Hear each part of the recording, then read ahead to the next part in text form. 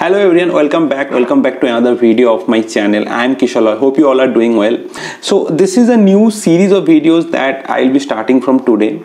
So many of you used to ask me a lot of questions in the comment section of my YouTube videos, or maybe in the LinkedIn, or maybe in Instagram. You used to connect with me and you have a lot of questions, and I have seen there are some repetitive questions. Like many people sometimes ask a particular question and I have to repeat the answer to everyone, or maybe I have to type it in the comment section and all.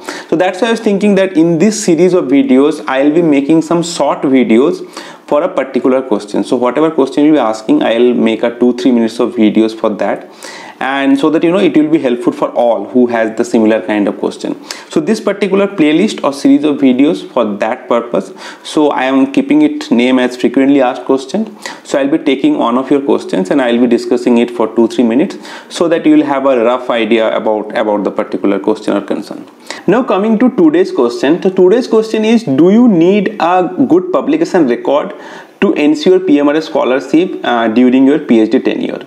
Now on paper it is not necessary, because there are a lot of other things where you need to do well for applying for the PMRF scholarship. Like you should have a pretty good CGPA in your BTech and MTech. You should have a strong letter of recommendation from your MTech guide, or maybe if you have done some research internship in some organization, in some companies, then you need to have a good letter of recommendation from the supervisor there. If you have a good SOP or good research proposal, so all of these things, if you do well, you should get the PMRF scholarship.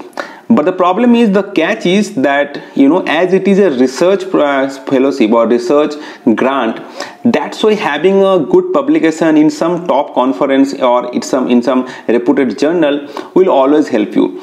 Because nowadays PMRF, the panel used to select PMRF based on recommendations and the CV. And when they will check your CV, if they find that you have a pretty good publication record already, that shows that you have a prior experience of doing research. And that is very crucial. If you have a prior experience of doing research before joining PhD, then you are quite ahead compared to the other people, because you know how to conduct research, how to publish paper. And that's time panel will obviously give you some edge. They will obviously prefer you to approve the PMRF grant for you than the other candidates who doesn't have any publication record. So that's why if you are someone who is planning to do PhD and looking for PMRF scholarship, apart from the other criteria like good CGPA, good recommendation letter, you should always focus on publishing some paper in some top conference or journal in your MTech or after MTech also. Before joining PhD, you should publish something in some good places, some good conference or journal, so that while you will be applying for the PMRF, you will get the benefit out of it. Yeah, that's it about this particular question, and that's it about my thoughts on this particular question. And this is how I'll be making the videos. This will be 2-3 minutes of video for each questions, and I hope it will be helpful for all the people who are asking me the similar kind of question. They can refer the video and they can clarify their doubts or clarify their concern.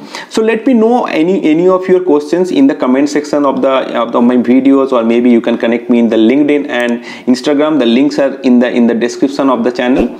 You can go and check it out.